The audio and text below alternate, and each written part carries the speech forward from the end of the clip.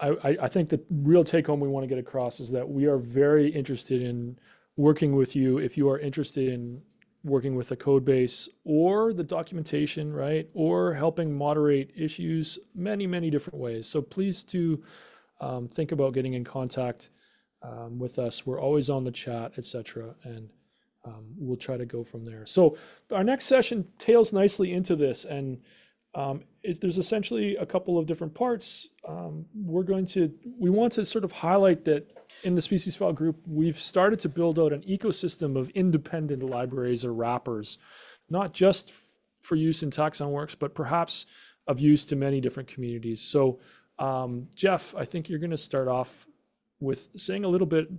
Geoff has done an incredible, nice amount of work in wrapping a bunch of commonly used APIs that we learned about into native language wrappers, so to speak, code libraries that now you can go and use to do your own sort of work. So, Geoff, do you want to take it away?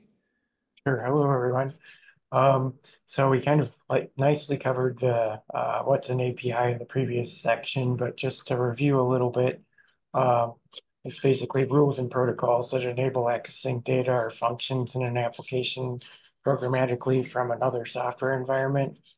And this allows building integrations between biodiversity informatics infrastructures. So some example use cases would be like when iNaturalist wanted to use taxonomy from TaxonWorks projects, they were able to use the API and pull that data into iNaturalist to be able to use the TaxonWorks taxonomy instead of the iNaturalist taxonomy.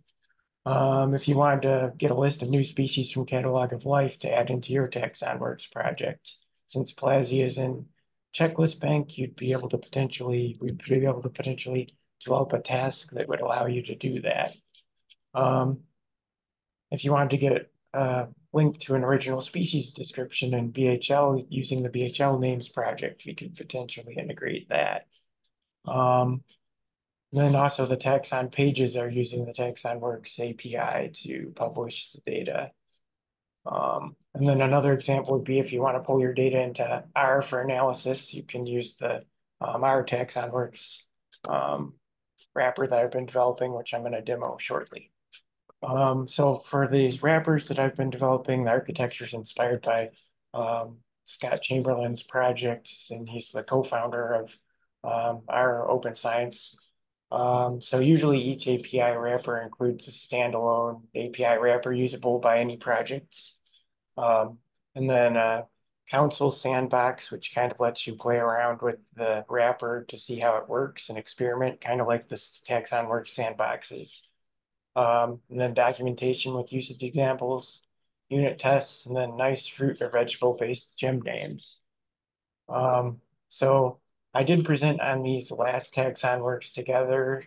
So these projects are available. So we've got Bionomia wrapped, the Biodiversity Enhanced Location Services, Catalog of Life and Checklist Bank as Kohlrabi, then iNaturalist as Nasturtium, and then also there's a wrapper for bok choy, which is wrapping the BHL names project. That one's not released quite yet, but will be soon.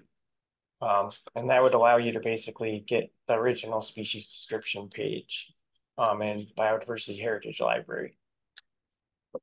I also did a Python wrapper for Bionomia and GNParser. Uh, and then also have been working in the last several weeks on developing a TaxonWorks wrapper, our TaxonWorks. And I'll do a brief demo of that. Hopefully everyone can see font-wise. Let me know if it's too small. So first I'm just going to enter the R environment. And then we need to load the R TaxonWorks package, which provides a bunch of functions for using the TaxonWorks API.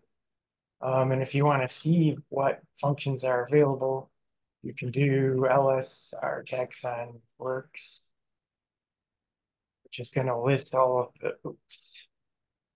Okay, I made a slight mistake with not using the right quote mark to close. Okay, so these are the functions that are available in the TaxonWorks R package.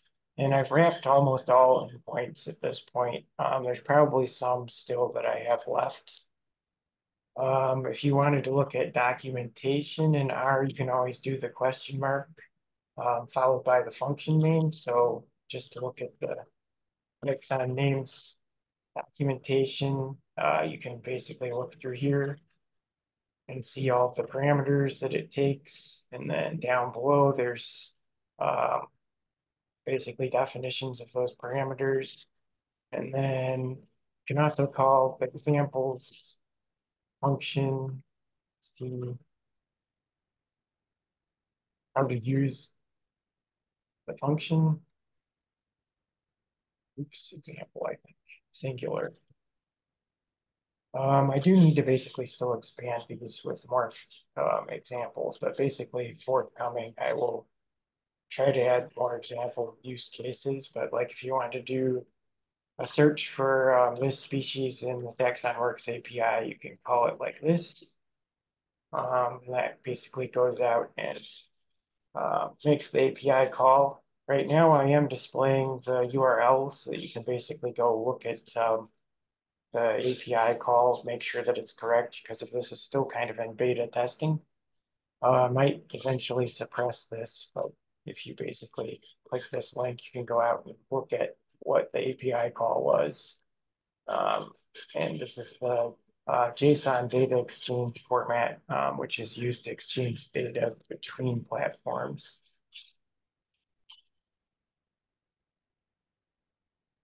So when you call this, you get back um, metadata, which is basically the pagination.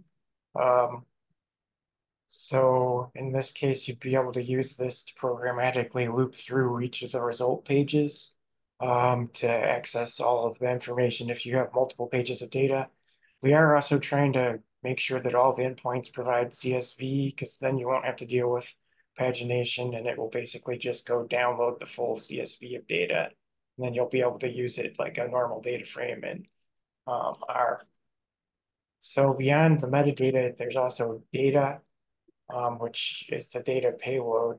So if you wanted to access the names, you do, first of all, $data to access the data section, and then $name to access the first name.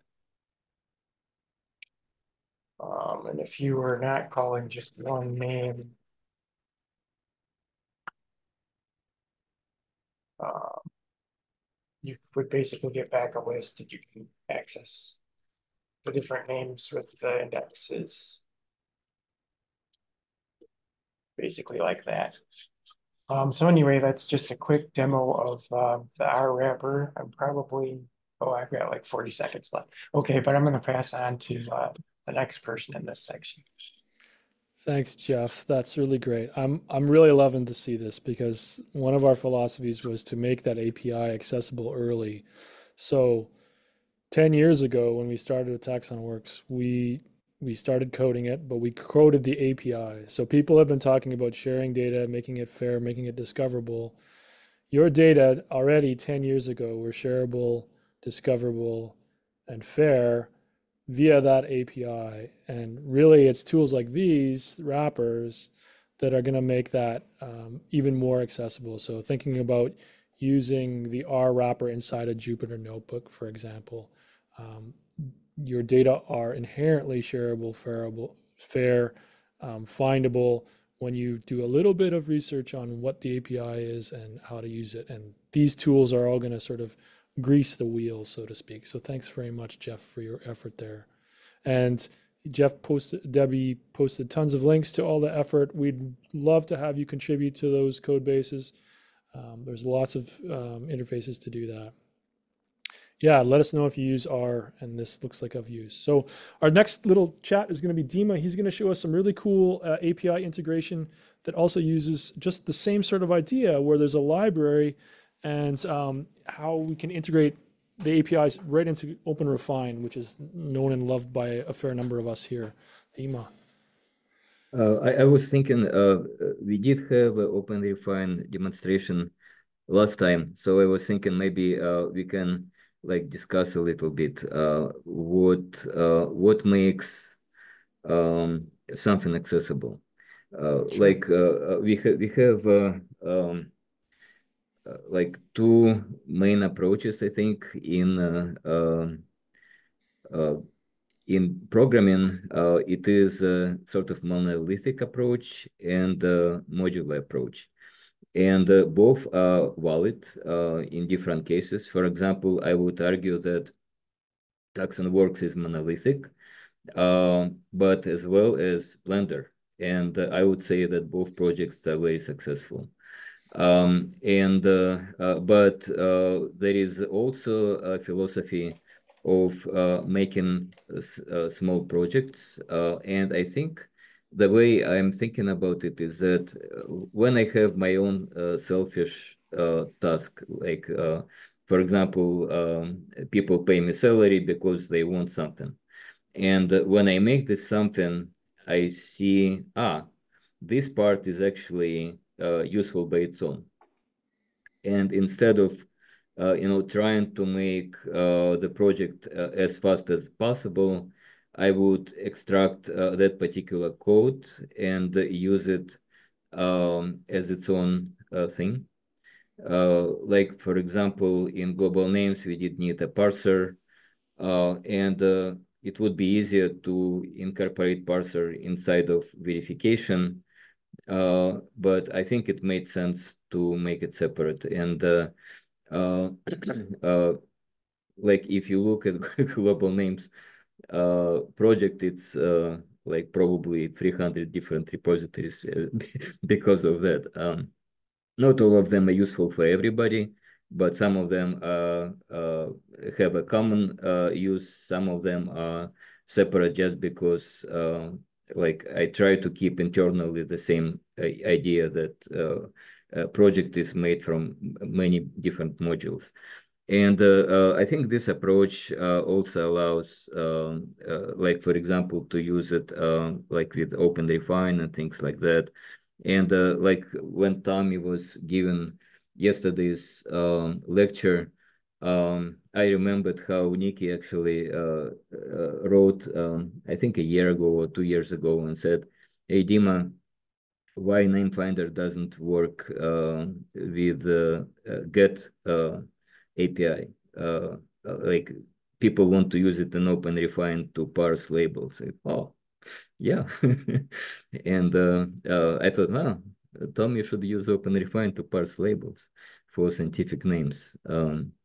So, uh, and I think that, like, from the point of project, it's helpful to make project available for different people. For example, some people use command line interface and find it very powerful, like Bob Misibov, like Jonathan Rees, for example.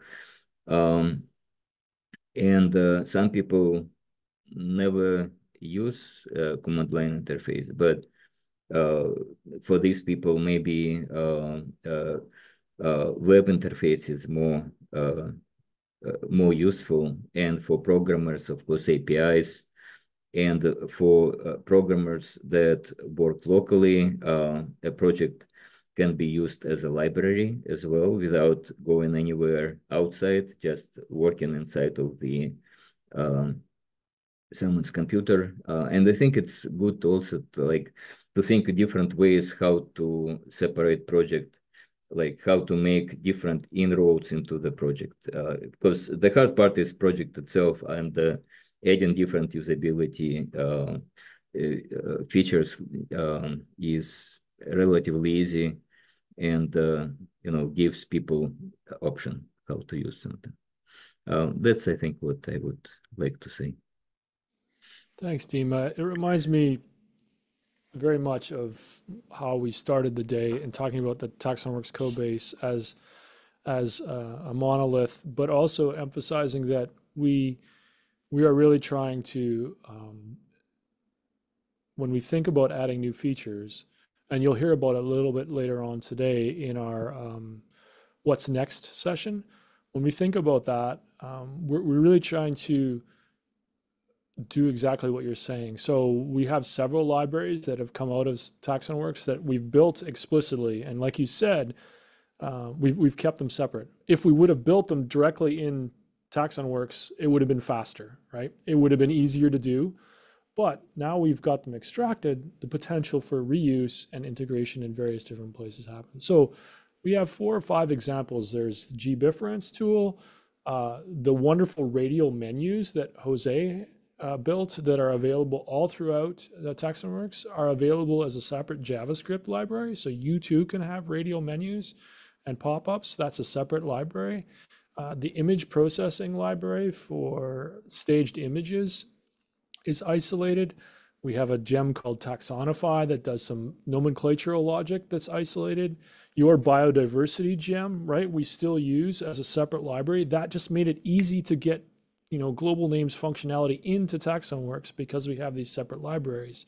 So I think especially if you're involved in a project where you know that new code is going to be written, or you're involved in a project where new functionality is going to happen. If you can ask your developers or get them to think about, hey, what kind of parts of this project could we isolate so that others might be able to use it, and make those kind of commitments, then we have a fighting chance of, for example, sharing code between other content management systems, right? A great example of that is that some of the work that Tom is doing, again, I'll bring his name up again, with this new Nexus importer was built on a separate library that I kept separately called Nexus Parser. We added, unit tests to that, and that code hasn't been touched for 10 years. But because it was done as an isolated library with its own tests, it took us, a half a day to update that code so that it could be reused in TaxonWorks as a separate library. And it's sitting there waiting to be reused over the long term of software development. So I like that very much, this idea of thinking about when we can try to split things out. Jim, I don't want to make Tom uncomfortable at all. He's lurking in the chat here, or Tom is lurking in the chat here. But I think we'll have it in a couple months, a month or two, Jim. The code already looks great. We're in the tuning process. The kind of questions that Tom is asking about that process and what I see in the code base, it's very mature already. So I'm hoping in a month or two we'll be able to get that live, if not sooner in the sandboxes. Okay. We do have a couple more minutes till break. I think we have 4 minutes. Other questions? What did we gloss over? We sort of went on a couple of different tangents at a couple of different levels of depth. What else could we quickly address? With respect to species file group technical projects, if anybody has used, Nicholson says, if anybody has used Dataset, there's an interesting interview with the maintainer about how he has architected the project to aggressive open source using a plugin architecture so that it's not overwhelmed with pull requests. Thank you, Nikki, for sharing that. This is a really wonderful thing that I was hoping, sort of tangent or slice that I was hoping to sort of get at, because there's a lot of metadata, there's a lot of meta about maintaining a code base over time. For example, in Rails, there's something called engines, and we could be splitting out all of the core components of the many different things that Rails does into engines. And this really becomes a balance, exactly like Dima mentioned. How do we balance the abstractions, the level of abstractions that we could use to make things reusable versus the ability to get things done quickly and integrate them and creating environments where we can quickly iterate on certain tools. So I think that's a really open-ended question and topic that I would love to hear more feedback on with respect to what should we do in the TaxonWorks code base in the long run. How do we make it more plug and play? How do we get it to be more like Blender at some level? It's a great 2 minutes left. A great observation and tangent I would love to get into in depth at some point.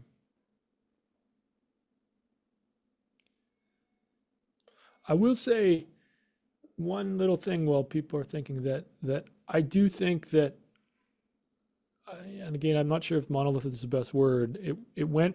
It's really interesting to hear how monolith was sort of, poo-pooed or said this is not the best way to do it, and we're going to go all microservices and break it down into like the smallest possible atoms. But there's actually a resurgence if you follow sort of the hip conversations in Silicon Valley and stuff. There's actually a fair bit of resurgence towards talking about the role of monoliths in maintaining sort of long-term healthy code bases that have come up. And with respect to biodiversity informatics, I actually think there's a pretty important role for them. When we want to make complex statements and we want to describe taxa, we need to describe a lot of different things. That means a lot of different models and a lot of different integration among those models and semantics. And that becomes exceedingly difficult to compose facts and statements when you're very, very atomized. And so there's some real benefits in my mind into having everything in one place, everything that a taxonomist might need, or a data curation expert might need, a digitizer might need, or a collection manager might need. That's a longer talk we could have as well. Our next session is a 20-minute conversation with Elspeth on thinking about a taxonomy course and some of the technologies that you've heard about here. So thanks everyone for this morning. I know we bounced around a little bit. There's lots of resources out there. We're happy to follow up. And thanks for being with us this morning. And we've got lots of good stuff coming up after the break as well.